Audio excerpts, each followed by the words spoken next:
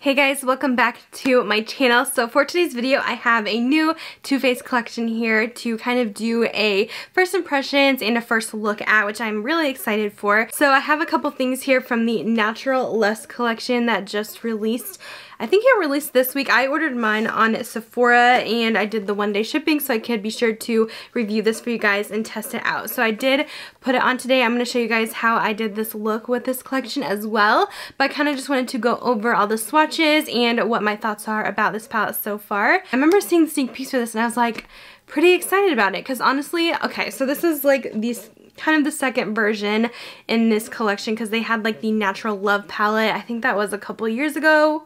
Was that last year? No, I think it was 2 years ago, maybe 3. I had some issues with the Natural Love. I think it had some really pretty shades, but it was just lacking a couple things for me. So it had like the potential to be amazing, and then it just wasn't a palette that I reached for very often, mostly because I felt like there wasn't enough like darker shades in it. They were all so light, but this palette I was excited to see. The colors looked like they had some more darker shades in it, which I was really pumped about. So of course this is a natural palette since it is part of the natural line, so it is going to be more of your neutrals. So all my neutral lovers, you might enjoy this kind of review. As you guys know, I'm a neutral lover myself and I am a huge lover of Too Faced, so I had to check out this collection. But anyways, I'm going to start off with this palette first. As you can see, it is like kind of blinding here, but it is this beautiful kind of antique looking, almost looks bronzy, very gorgeous. It does have a little bit of texture to it, which is cool, and it does have like this little peacock theme, but also kind of like a floral theme. I don't know, but it's cute. So this palette is retailing for $59. It is a little bit pricey, but as you can see, you guys get a lot of shadows and a huge mirror in here. Too Faced always just kills it with their packaging. This one is gorgeous. And so here is all of the shades that are included in this palette. It's mostly neutrals, but we do have like a few pops of colors. It's kind of throwing in those peacock colors. So we have like this kind of deeper purple, like a teal color, and then just like some really nice shimmers and mattes. So it's a really nice mix. I was definitely attracted to this palette because I really do go for neutral shades, and I like that they have just a couple pops of color. It's not like too much. I will go ahead and throw in swatches of all the shades right here so you guys can see all the colors and how they swatch.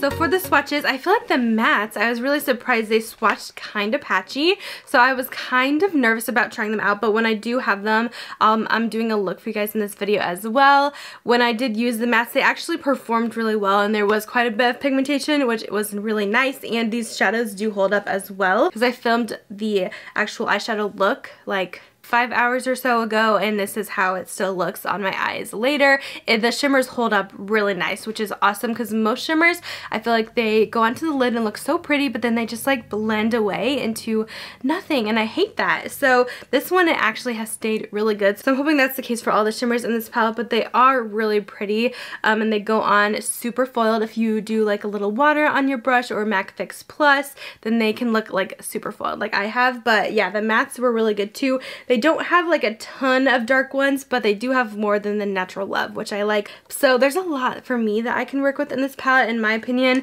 What I really like is I feel like the rows are kind of set up with each other, so I think you can kind of easily make a look out of each row. So like, as you can see, we have some pinky tones in here. There's this like fun olive pop, but also like these fun like earth tones in there, and then we have like this cool toned row down here. So I feel like each row you can kind of create a fun look with to make it a little bit easier on you. So I didn't even like realize that until I was playing with it. I was like, you know what, I'm using all tones in this row because they all seem to go together really well. So that is kind of a fun perk with this palette, is that it's really easy to create a look with.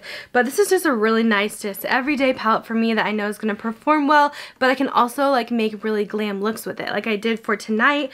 I think this look turned out really nice. So that's kind of my first impressions on the palette. I also wanted to quick go over this bronzer here that's in the collection. It does have the peacock on it as well, and it's also embossed on the inside, which I scratched mine, so don't mind that. But we have this beautiful peacock and then this like floral design on the inside as well. It's literally the same as the front. This is the Natural Lush Bronzer. It's a satin dual tone bronzer, and this is huge. You get 0.63 ounces in here. Oh my gosh, look how big that is. That is humongous.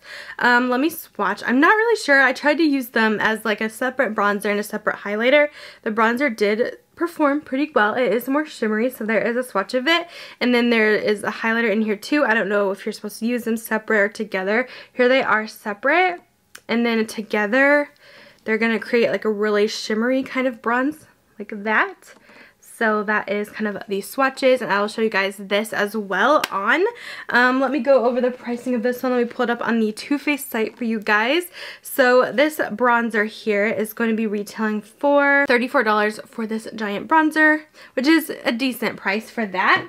But anyways, enough with my little first impressions here. I'm going to go ahead and show you guys how the products perform and how I did this look, and then we'll get into my final thoughts. So I don't think my microphone was plugged in at first, but basically all I've done so far is I put some eye primer on. I did use the Marc Jacobs eye primer here. This is the undercover, and then we're going into the palette. So I went ahead and placed Love Language, this kind of almost pinkish cream color all over my lid to set that.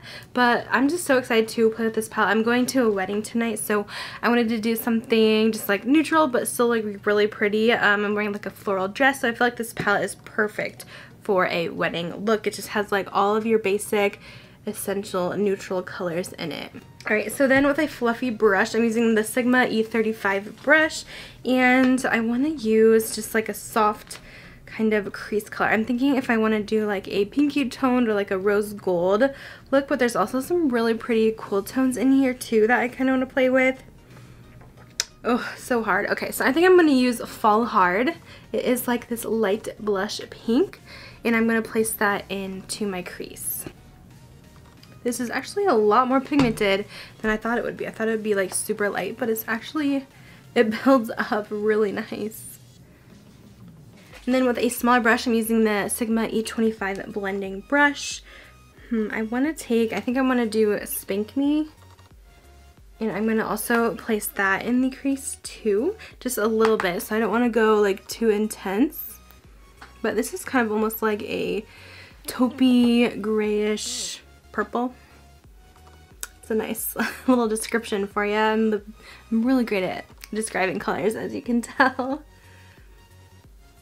I'm impressed with how pigmented these colors are coming out to be, because when I swatched them, they seemed a little bit patchy, but it seems like they're actually building up quite nicely.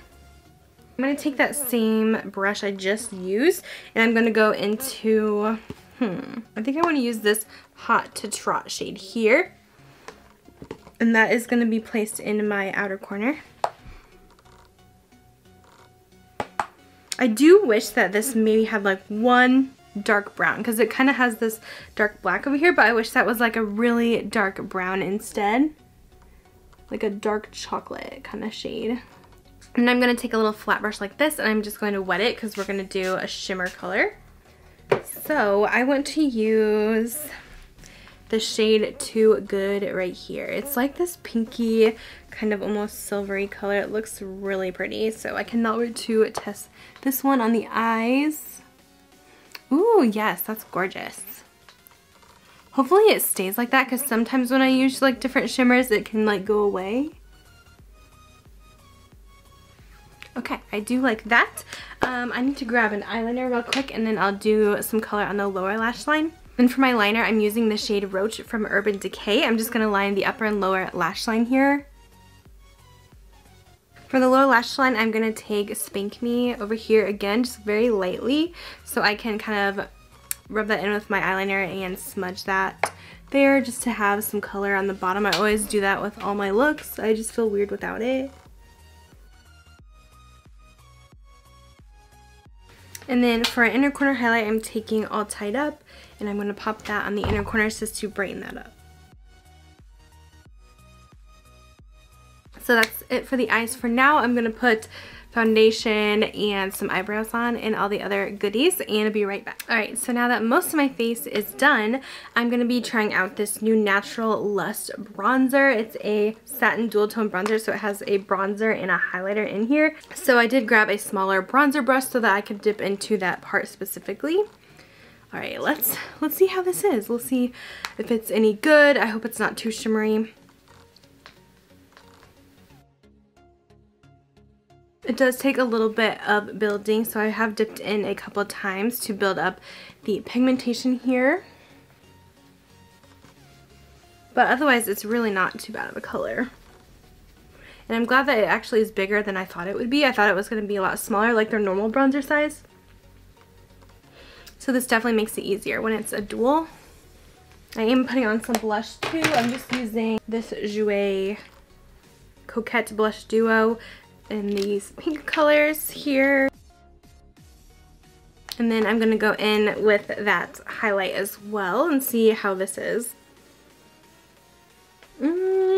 This highlight's very subtle. Like it barely shows up. So I would probably...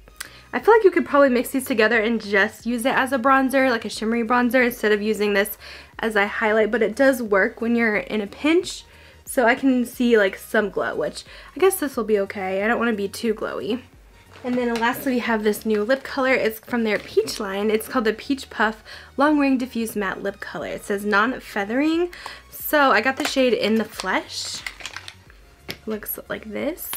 And you just kind of twist up the color and it comes into this little puff, I guess they call it.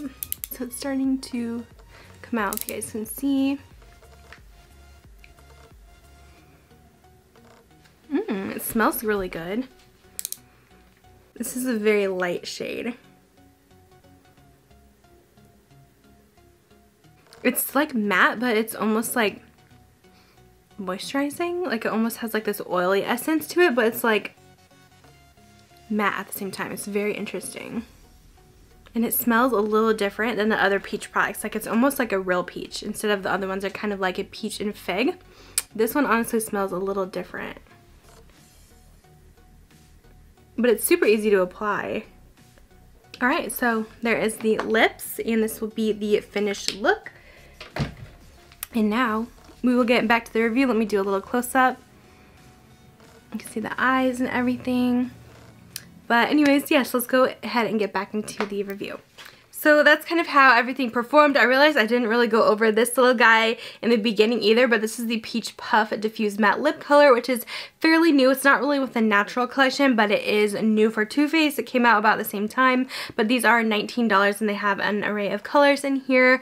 But I'll swatch this one. It is just like a twist up lip product, and then you swatch it on your hand. It is not like... It's more of like a medium wash of color in my opinion, but they feel really nice on the lips surprisingly. This wasn't something I was like, oh my gosh, I need it in my life because I don't know, I just have like all the peach lipsticks, so I wasn't sure like how I would feel about this. I just kind of wasn't excited about it, you know. But I actually kind of like that these are a little bit lighter in texture to the peach matte. Sometimes the actual peach lipsticks can feel a little bit heavy on the lips, but these are very like lightweight, and they do wear off a little bit throughout the day, but it's not bad. So they stay matte, but they also don't feel super dry, which I think is nice. So these were actually pretty decent. I would definitely wear this color more often. I do like that it's a nice nude, and this one was in the shade In the Flesh. So that one was pretty decent. I don't know if I would like run out to go grab like other colors because I'm not like obsessed with it, but I will definitely get a lot of use out of this shade, I think. As for the, let's go with the bronzer next. I feel like this one I don't know, I just wasn't like that into it. Trying it out and everything, it is so gorgeous, but I don't think this is definitely not one you need to have like in your collection. You're not really missing out on much with this one. I do like that they made this really big, so it's not like small and hard to dip your brush into, but I don't like that this highlight is just, it's not vibrant enough for me. It's a little bit subtle, and I wouldn't really like the colors mixed together because I don't like too much shimmer on my face for bronzer. I do prefer more of a matte look. The bronzer was pretty on its own, but I did have to build it up a little bit, but the color was nice. But I'm just not really like, I don't think this is a must-have in my opinion. So that one's just okay. I'm not a huge fan of it. And then onto the Natural Lust actual eyeshadow palette. I know I haven't been able to use all the shades. I did swatch them for you guys, but so far, all the ones I have used, I have really enjoyed. I feel like this is a really good palette, something that I know I'll get a lot of use out of. And if you guys really do like your neutrals, but maybe want like a couple pops of color, nothing too crazy, I think you guys would really like this palette. It's a lot better than the first one they did. The original Natural Love was not very good in my opinion, but this one definitely hits it out of the park. I think this one is so good. It's so stunning. I can't wait to play with these fun colors. I really like this like teal shade and this olive, and then the purple look really fun, but just has your everyday shades as well. Of course, some of these could probably look really similar on the lid since it does focus more on like those light shades, but those are what I use the most like for every day, so I don't really mind it. But yeah, I really like the look I came up with today. They are a little bit crumbly, the shimmers are, so just be careful of that. I could see maybe going through the colors really quickly because I did use Fix Plus, but if you use a light hand and don't press too hard, I think you will be good. But yeah, I definitely really do like this palette. I would definitely recommend it if you guys are neutral lovers or just want something for every day that's easy to use, then this would be a pretty good one. And I can't wait to play with it more, but yes, I'm really impressed with that. I thought the eyeshadows were really good quality, typical Too Faced shadows. And like I said earlier, even though the mattes seem to swatch a little bit patchy, they actually performed pretty well in the eyes. I had a lot of pigmentation right away and I was able to blend everything out. There was nothing patchy or anything. So I really do recommend the palette. That is definitely my favorite thing out of all the items that we tested out today. Pretty much all I have for today's video. I also ordered here the new Cocoa Contour palette here, so I might test this in a separate video, like a trying new makeup, because I'm kind of interested to see how this performs as well. This is brand new. But other than that, that's all I have for today's video. Hope you guys enjoyed it, and I'll talk to you guys in my next one. Bye guys.